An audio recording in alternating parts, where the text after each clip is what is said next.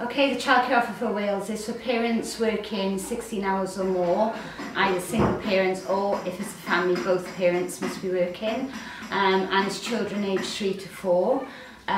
During term time they can have 10 hours of their education and a further 20 hours of additional childcare and 30 hours a week childcare during holidays. But all the children who attend, they got great benefits, both personal and social. They have lots and lots of play opportunities.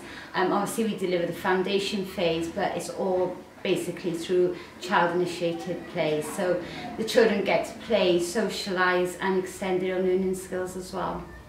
They have the opportunity to stay with their friends, to make new friends as well for the younger children that come into us. They just have fun playing all afternoon and, like I said, learning new skills with us, and we do so many different things with them. So in terms of how she's benefited, her writing and colouring ability has gone up, her social skills have gone up, and her confidence has definitely improved the more time that she spends sort of surrounded by her peers and having fun.